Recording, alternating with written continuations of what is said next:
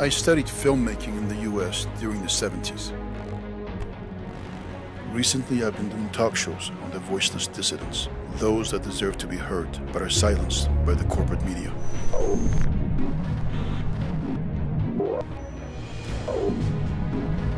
The Treasury Department of the present Trump administration sanctioned me and my colleagues.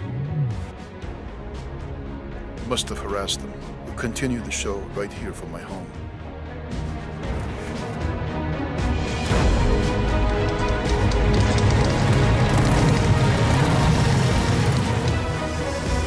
I am Nader Talebzadeh on Nader Show.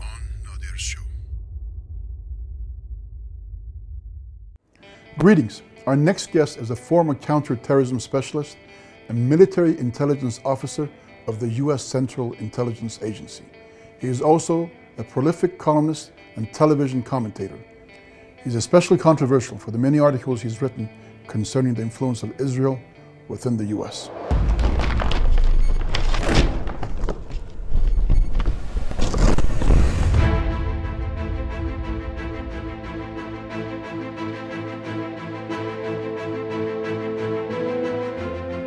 Philip Giraldi is a former CIA counterterrorism specialist and military intelligence officer. He holds a BA with honors from the University of Chicago and an MA and PhD in modern history from the University of London. In addition to TAC, where he's been a contributing editor for 9 years, he writes for the American Free Press, the UNZ Review, the Strategic Culture, and the American Herald Tribune. Philip Giraldi is a recognized authority on international security and counterterrorism issues. Since 1992, Giraldi has been engaged in security consulting for a number of Fortune 500 corporate clients. He also speaks Spanish, Italian, German, and Turkish. He served 20 years overseas in Turkey, Italy, Germany, and Spain. He was the CIA chief of base for the Barcelona Olympics in 1992 and was one of the first Americans to enter Afghanistan in December 2001. Philip Giraldi is executive director of the Council for the National Interest, a Washington-based advocacy group that seeks to encourage and promote a U.S. foreign policy in the Middle East that is consistent with American values and interests. His recent articles on the case of Israel spying in the U.S. became controversial in the media.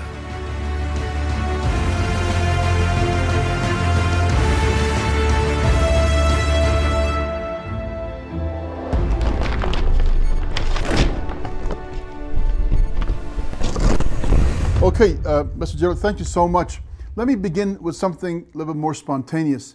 I'll go back to what you've been focusing on recently about the Israeli influence within the U.S., in which most Americans are not aware of the intensity of this influence. The neocons did not exist in the 70s. They came into being in the mid-80s on, when the conflict with Iran, the Islamic Republic, and after the hostage crisis began. And they have picked up steam, and they're all over the place. You're one of the people who has been blowing the whistle about the intensity of their presence. You have had articles on Epstein. You had articles on Christian Zionism. So this is my first question, is about why the Americans need to be warned about the intensity of the presence of the Israelis in various ways, how they have infiltrated the U.S. Well, the simple answer is that Americans have to be warned about the threat that is posed by this, because the power of Israel and its supporters in the United States is such that it is leading the United States into wars that do not have to be fought. And Iran is one of the best examples of this push for a war that is unnecessary. So the neocons and the Israel lobby in the United States, what they do is they manufacture, they fabricate a threat coming from Iran. They claim that Iran is threatening the United States. This, of course, is complete fiction, and has always been complete fiction. So the real danger is that these people are so powerful and are so hidden within the government infrastructure that they can make the United States go to war, kill our soldiers, kill your soldiers, kill civilians for nothing whatsoever. You also focus recently on the influence of the Christian Zionists. You have one article entitled Pandering to Christian Zionism, Trump's outreach on display in Washington.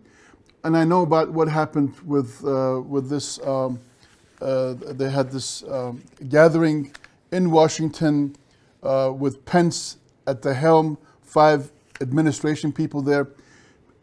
If you can expand on how Christian Zionists have come to the fore, and they have a pretty 60 million voting bloc which supports Trump. And and according to John Hagee, the super pastor, he says that there's never been someone more supportive of Israel and good for Israel than President Trump. Why this focus on Christian Zionists? Do you think the Americans are not aware of what's going on?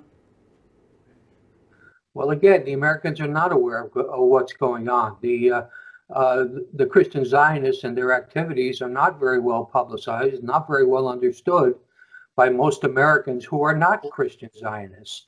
The Christian Zionists are basically people who have been manipulated by the Israel lobby, by powerful Jews in America, to believe certain things to be true about Israel.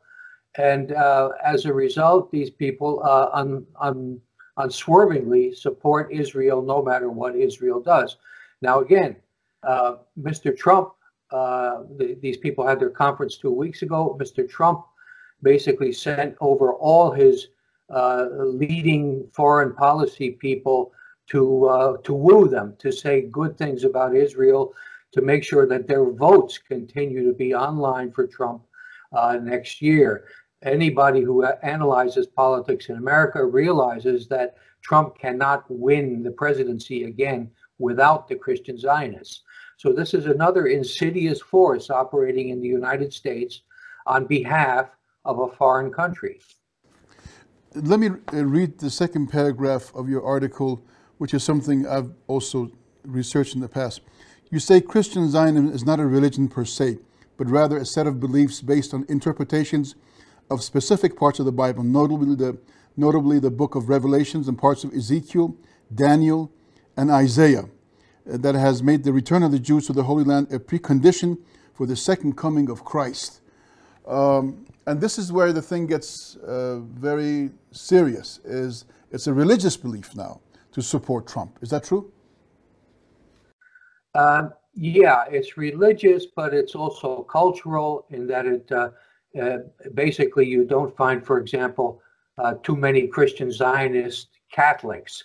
It's in fundamental Protestantism, and a lot of the thinking is based on what they call the Scofield Bible, which was written in the 19th century. It's a standard Bible, but what it includes is a lot of commentary written by a gentleman named Scofield. And this commentary is what tells people that this is the meaning of books like Revelations. And the meaning of Revelations is that the Jews have to come back, and there will be a second coming in which you good Christian Zionist people will all rise up to heaven. So it's this kind of thinking, which is religious, it's cultural, it has a lot of aspects to it, which motivates the people who vote and support Trump. Interestingly enough, both those prophets are buried in Iran, and they prophesied in Iran. Both Daniel is in Susa, Shush, and Ezekiel, the father of Daniel, is in Desful. And both have shrines that are attended 24 hours a day by Muslims, and I believe others that would come there.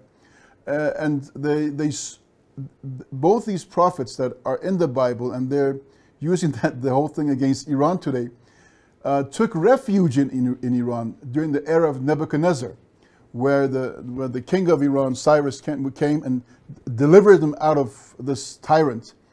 And both lived and stayed and died in Iran. Daniel, which is a famous shrine I've visited many, many times myself. I've prayed there.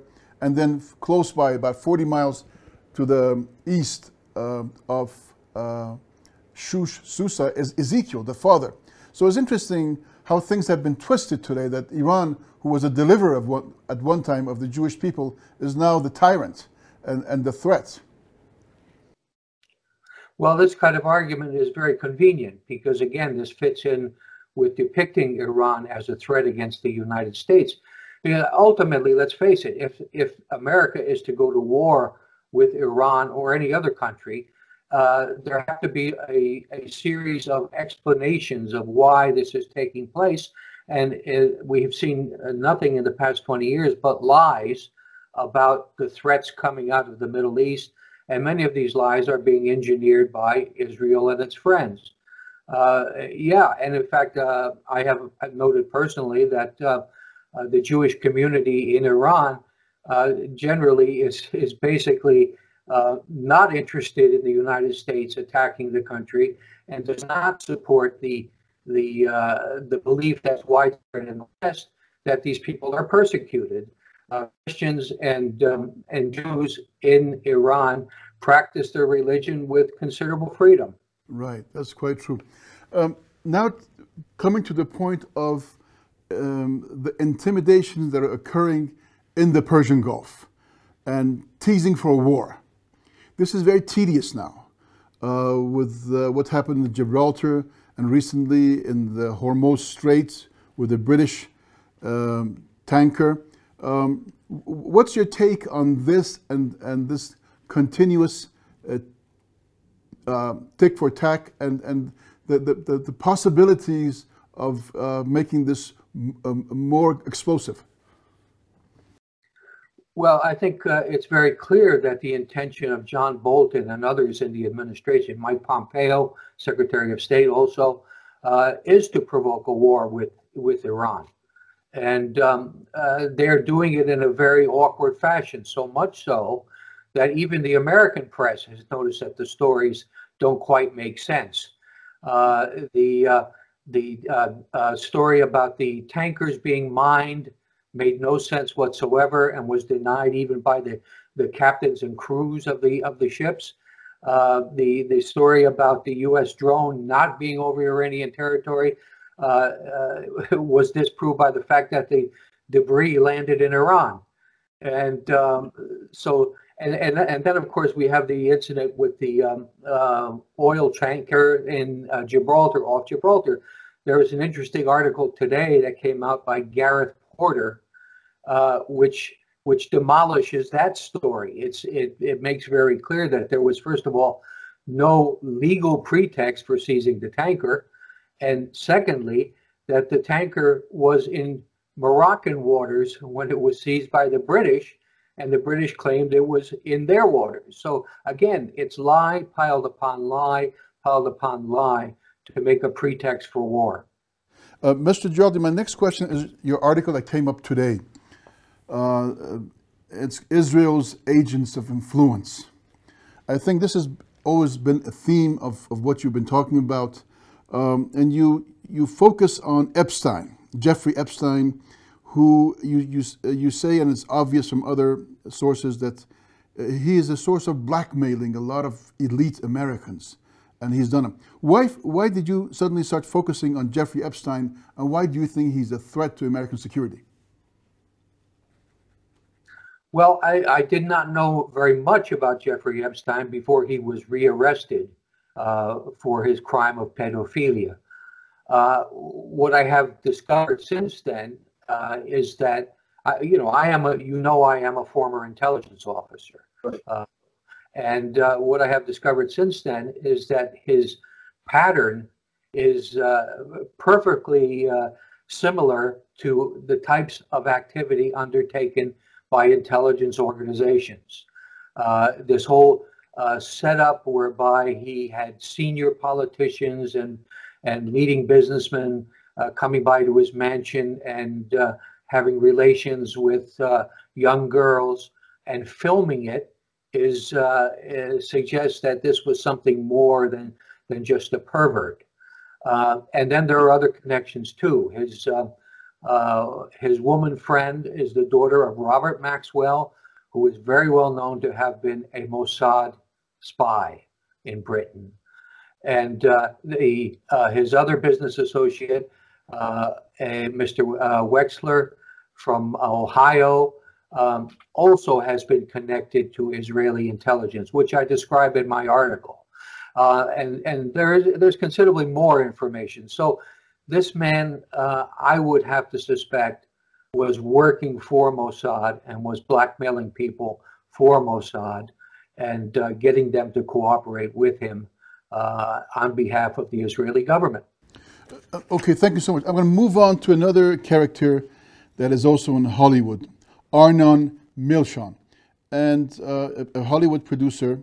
And we know that he has a hand in many things, including supporting Israel to have nuclear weapons in the 60s.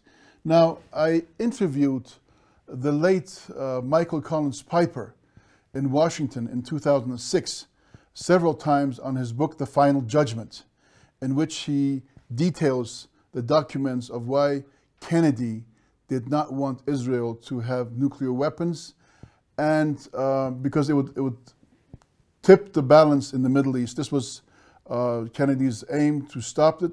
And Milchan is one of those people who helped get a lot of equipment for Israel at that time. First of all, I know that you didn't meet Michael Collins Piper in person, but you've read his books and his articles. I want to focus a second on that period in which Israel was equipping itself with nuclear weapons, what it's accusing Iran of today, of acquiring nuclear weapons, which is against our religious creed, and we've announced it. But at that time, secretly, he was doing it. One of those people that supported him at that time was this Hollywood producer, who later on became a Hollywood producer, and that Michael Collins Piper focused on. When I interviewed him, I asked him about JFK, the movie, and he said, one of the producers of that film was this character, Arnon Milchan, who wanted to get the other story out, which was, he believed, the false story. The real story was that Kennedy was prohibiting Israel to become equipped with a nuclear weapon. Can you comment on this a little bit? I don't think it's been talked about at all in the media.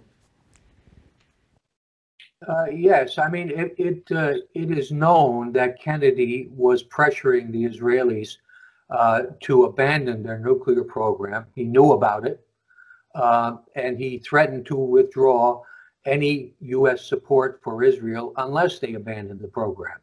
So this was very serious, and people have speculated even that the killing of Kennedy could possibly be connected with this issue. And I don't know whether that's true or false, but there has been speculation. So Kennedy very definitely was laying down the law on the Israelis. And but meanwhile, the Israelis had a secret, a clandestine program that they were running to get the necessary equipment, which they could not get legally, to construct a nuclear weapon. They had a supplier from a Jewish-owned company in Pennsylvania who provided them with uranium, which would have been needed to construct the bomb. But the key element in making the bomb was the triggers. And the triggers were something that were produced in California. And this Arnon Milchan actually corrupted the owner of this company and illegally obtained these triggers so Israel could construct nuclear weapons, which it did. And it's also interesting to note in the story that Milchan's contact in the United States at the time was Benjamin Netanyahu. For me, the interesting aspect of the story is that the FBI, CIA, have known about Milchan ever since this happened. They detected what was going on. They knew about the loss of the uranium in Pennsylvania. They knew about the triggers. And yet Milchan has made billions of dollars coming to the United States, making movies, and nobody has ever even talked to him when he came in through the airport. Nobody from the FBI, nobody from the police. And it has also recently been learned that Milchan was not just doing weapons trading, we might call it, in the United States. He was doing it elsewhere too, on behalf of the Israeli government. And he was involved with the South African nuclear program and with the testing of an Israeli nuclear weapon by the South Africans. So he was deeply into nuclear proliferation, which is a major offense against U.S. policy. But nobody has ever taken this guy aside, taken away his visa, or even questioned him about what he's been doing. And this seems to be a pattern. Anyone who's serving that state gets away with just about everything, where if an American normal citizen got into that sort of a position, he would definitely be in much hotter waters. Yeah, absolutely. The history of people who were actually prosecuted for spying for Israel, the list is so short, it's unbelievable. Jonathan Pollard is the one name that comes to mind. There have been others who were found to have spied for Israel, but they were never actually imprisoned or did any time in jail. And this is characteristic of a justice system which does not want to go after Israeli spies. And if you talk to FBI people who work in counterintelligence, they will tell you that there are lots of identified Israeli spies out there, but they're not allowed to go after them. They're not, the Justice Department will not prosecute them. Right. I would like to ask you, Mr. Giraldi, if there's a point that you think my audience, which is now an international audience, not just the Iranian audience, should be aware of right now about the tediousness of the times.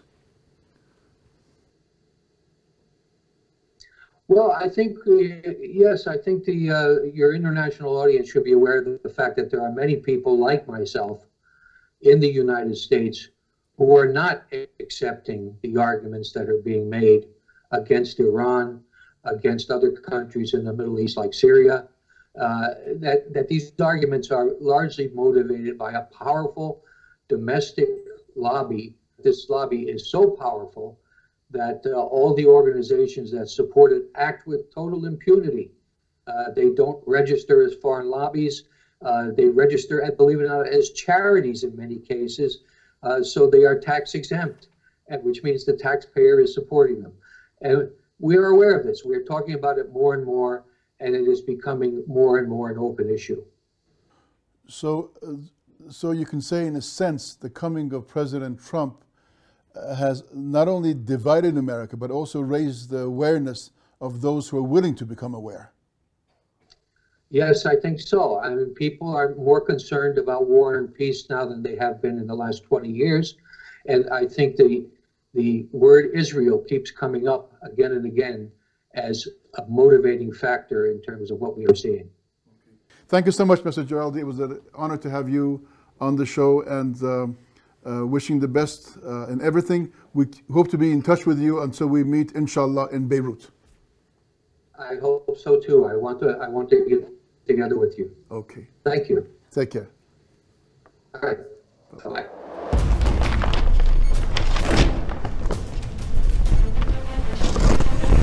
Thank you for watching the program. We are very proud to speak with Mr. Philip Giraldi. See you next time.